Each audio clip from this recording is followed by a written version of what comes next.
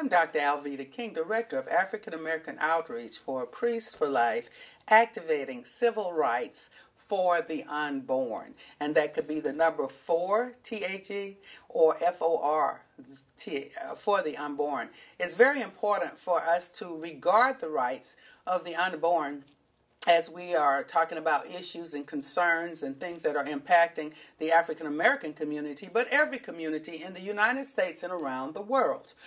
We had a pretty big controversy in the year of 2016 surrounding an activity called the Oscars. In the movies in Hollywood, they give this gold statue to those movie makers and producers and film people and actors and all of that who appear on what's called the big screen. Of course, now they can appear on one of these little screens too, but they get the Oscars, that award. And so sometimes in this year, 2016 is one of those years when they are recognizing, the Board of Oscar nominators, they left out the African American community. There are no really big awards being considered for African American actors or producers and directors and etc. And so the African American community is like, you left us out again. And I believe that when we talk about equality and who gets awards and that kind of things, for me, civil rights, and that would be a civil rights question, of course. You don't want to leave out any segment of your population that is contributing. But civil rights actually begins in the womb, from conception.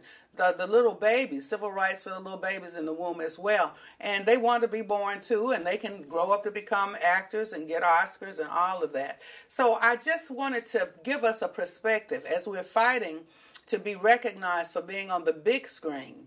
What about the camera in the womb? So I want to remind you that as you're doing that, resolve them, as my uncle Martin Luther King Jr. would have said. My dad's his brother, Reverend A.D. King. They live in heaven together now. But they would encourage us to get to the discussion tables to resolve these issues peacefully. And so if you've been upset about the Oscars as you're watching this, pray first. Boycotts on Hollywood, that's a possibility. But we want to begin to see each other as brothers and sisters. Acts 17:26 says, of one blood God made all people. My uncle M.L. said, we must learn to live together as brothers, and I add as sisters, or perish as fools. So as we're learning to live together and work together, celebrate together, recognize together the accomplishments of human beings, I pray that I've given you something to think about, the civil rights for the unborn as well.